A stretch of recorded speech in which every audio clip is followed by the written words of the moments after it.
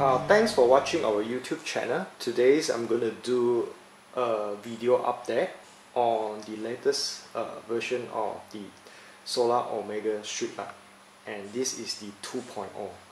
The 2.0 has been launched in early this year, 2016, but we do not do any video during the time. I was quite busy because of the new product developments. A lot of new product developments was ready to launch, especially in 2016 that I mentioned in the previous video. Yeah, but now it's already been 6 months in the market. Some of you already have used the product for quite some time now, and of course this video update is a bit late, but you know, better than none. Yeah. So the 2.0, the Omega Street Light 2.0, you have two versions, the standard and the large. Most of you are very familiar with the 2.0, the standard version, is because those has been widely used. Yeah. For the large version, some of you have used it, some of you are not, because the large version basically is for more over to the street light, the light that you use for the car road, normal road whereby the vehicle or car pass through. But most of you use it for more for area lighting, for example your compound lighting, like for example like your parks, your parking lot, you know, your factory or your house, that kind of lighting. Yeah. For the 2.0, there are many upgrade, or we call it improvement. Yeah. But I'm not gonna touch all of that. I'm just gonna touch a few that improvement we think that is very good and you guys should know. Yeah. The first thing you'll see that is the LED chipset. Yeah. Compared to the predecessor, they are using 320 over LED, but the 2.0 only use about 28 LED. Yeah. The reason is because we are using a new LED chipset, and each of them is higher than 150 lumen per watt, and it can punch up quite powerful of light. Basically, in this 28 LED chipset, this guy able to give you more than 3000 lumen. The predecessor only about 2000 lumen, but this already improved more than 50%, come up with 3000 lumen. Then second thing, you'll see that you will see this guy have a better lens, and this guy is, we call it the magnify kind of lens, whereby it enhance so that it can shoot further. Like those who will reuse our product always know that we focus heavily on lenses. Because this day, if you tell me that how good your LED is, but without a good lens, the light can't travel far. So with a good lens, they really can shoot very far, and especially you put on a 6-meter pole, you can travel down to the ground. Yeah. So you do not want your light to be lost, yeah, or spread too widely, and at the end the light becomes useless. Yeah. So you will see the very powerful magnify kind of lens and installed in this LED, so that with the 3000 lumen power, the brightness, then you can be very effective, yeah, to light up your surrounding and give you a very high lux. Yeah. Okay.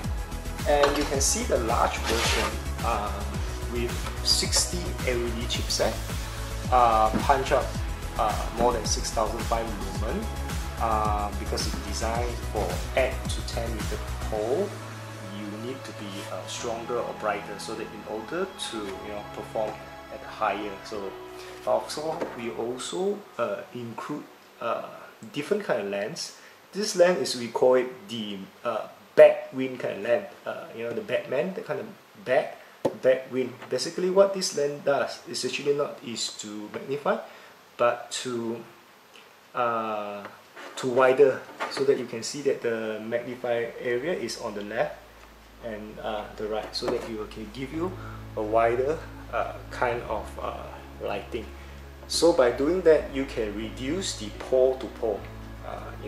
When you cover longer or wider area or wider angle, you will have less pole. So it's widely used for street kind of lighting, especially for like I said, street light for car. Yeah, this is first improvement you will see on the 2.0. And the second, first is the LED and the lens. The second you will see is basically this guy is actually, let's say those who already have the standard 1.0 compared to the standard 2.0, you will find out this guy is actually smaller, okay, smaller and lighter. The reason is because we have a better cell now, right now. Today's the solar cell is much efficient compared to the previously. Now we can make this guy smaller, much smaller. Yeah. So when it's smaller, it's of course it's gonna be lighter. We also put in a lot of effort to make these two guys to be lighter. The reason behind that is because we believe if this all-in-one street light is very heavy, it's very difficult to mount. Those who already done mounting or installation of all-in-one street light, you'll find out it's actually the weight and the size. Let's say it's a very big size. It's very hard to mount, especially if you mount this by one person. Yeah, imagine you take this guy, go up to a skylift, and you're gonna do it alone. Yeah, so let's say it's very heavy or very bulky. You'll find out it's very difficult to mount. Yeah, so that's why the weight reduction is very important. We spend a lot of time on this guy on the weight reduction, and we're happy with it, and we really throw away a lot of weight so that this guy is be much lighter for mounting. Yeah, some of our customers, especially using the standard one, they don't even use skylift to mount. Basically they just you clamp on the pole and then just bring it up and dig a hole and put the pole in and cement it and cover with stone, that kind of thing. Let's say it's lighter, the moment is much less, so that it's much easier for you to mount. Yeah. Weight reductions and size, the second improvement. And then the third improvement basically is on the lighting mode application. Yeah. This time around, you'll see that the switch is in here rather than the back, and also we also changed the switch, the power switch or the selector, whatever you want to call it. So that this switch now unable to press with a hand because it's we make it not so big, not so small, so that you can see it, but you can't really press it using your hand or your finger, that kind of thing. Is because so that prevent you for wrongly press power switch. Yeah, buy yourself a pen. Use the pen to press it. Yeah. So it's easier. So by doing that, it's easier for you to press, and you won't wrongly press the guy. Yeah. The third improvement basically is on the, like I said just now, the lighting mode. The first one, if you have the first press, you'll find out this is the full and dim, the full power and dim. So this is the normal traditional way of the all-in-one street light, whereby there is a person around. Detected the motion, it will be the PR sensor detected the motion, it will be go to full power. Then let's say you do your business there, and then after that there's no people around, the sensor detected no people around, you will go back to the dim mode to save energy. Yeah, so the kind of straightforward kind of thing. If you press another time, this is the constant mode. Basically, the constant mode is to have the same brightness to hold the light, dusk to dawn, the same brightness. This is because the customer always, some of the customer like the traditional kind of street light whereby they don't have full and dim, so that that kind of thing. So we put in this mode for the customer because some of the customers still not ready to use that kind of intelligent lighting whereby you have full and dim, but they just want the constant brightness, dusk to dawn, yeah, in your country. So we call this as the second mode is the constant brightness or the economy mode. Basically, when you press on it, it will be have the constant brightness from dusk to dawn. Yeah. The third one, if you press one more time, is we call it the hybrid mode. The hybrid mode is a combination of constant and full and dim. How it does is usually the first 4 hours it will be a constant mode, and then the remaining will be the full and dim.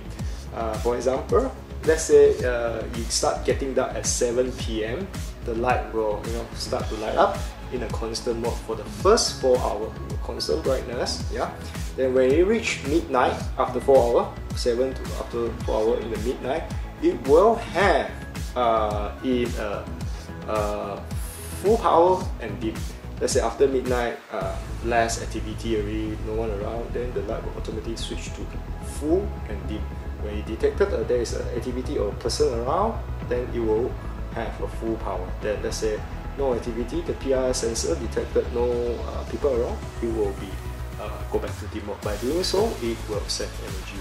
So basically, you have it. You have the trip mode, that kind of configuration. Yeah. So this is the 3 thing I'm going to show you. But of course, the 2.0 have a lot of improvement. Yeah, I'm not going to go through all of it. Like for example, we also improved the battery compartment so that it's easier for you to change battery. We also improve on the installation or changing of the LED chipset, that kind of thing.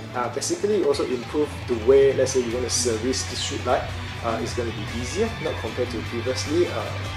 This time is around will be much easier. Yeah. If you're interested on the Omega street light, the 2.0, if you have more question or any doubt, do drop us an email or give us a call. We are happy to give you more information about this product update. Yeah. Thanks for watching on YouTube. Right now the Omega Prime is at the dim mode. What we want to do right now is actually to wait for a car that come up from that exit. It's quite far away. Let's see whether this guy can detect a car and then give a full power mode. Yeah. So what we have to do right now is probably we just need to wait for a car to come up. Yeah, here we go.